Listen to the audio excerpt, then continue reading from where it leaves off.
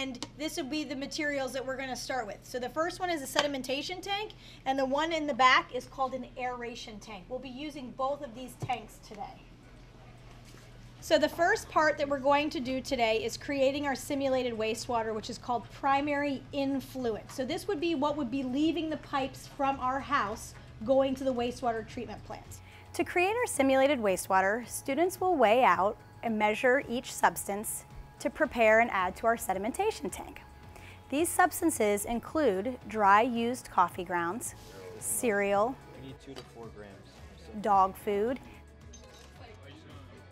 plastic, baking soda, toilet paper, ammonia, and vegetable oil. Some of these items need more preparation than others after being weighed. Cereal and dog food are ground up using a mortar and pestle, and toilet paper is torn into small pieces representing how it would be found in wastewater. Now, we have all of our substances ready. So let's go ahead and we're going to make our wastewater. Remember, what we always expect to see in wastewater: pee, poop, toilet paper, and of course, water. One person from each group will bring their waste up. They're going to add it to the sedimentation tank. Rita will be helping us throughout the lab. So, as you add your ingredient, she will be stirring it the whole time, making sure that waste is added in. Starting with coffee. Add it to the tank, and we'll discuss what it represents in our real wastewater. What do the dried up coffee grounds represent? It does not represent poop. And it does not represent dirt. Why do people drink coffee? Caffeine. Yes, it represents caffeine and all the other chemicals that are in our food. Let's keep going.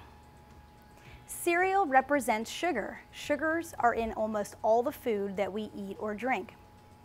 Dog food is representative of proteins. When we cook proteins, as a result, we also get fats and greases. Plastics. This is anything that does not dissolve or break down easily, such as trash, dental floss, Q-tips, paper towels, feminine hygiene products, and wipes. Yes, even those labeled as flushable.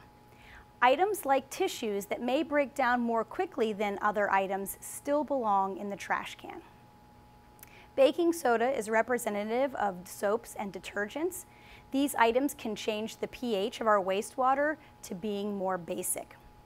Toilet paper is one of the 3 things we do expect to see in wastewater. And what do you think our ammonia is representing? Ammonia comes from urine and cleaning supplies. And lastly, vegetable oil is our fats, oils, and greases found in our wastewater.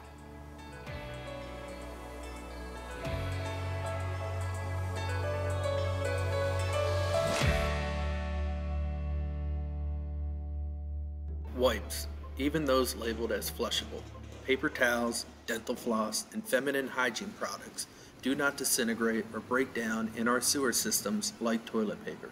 These items can disrupt and damage the wastewater infrastructure, leading to sewer emergencies such as backups into homes and overflows into the environment. Only flush human waste and toilet paper.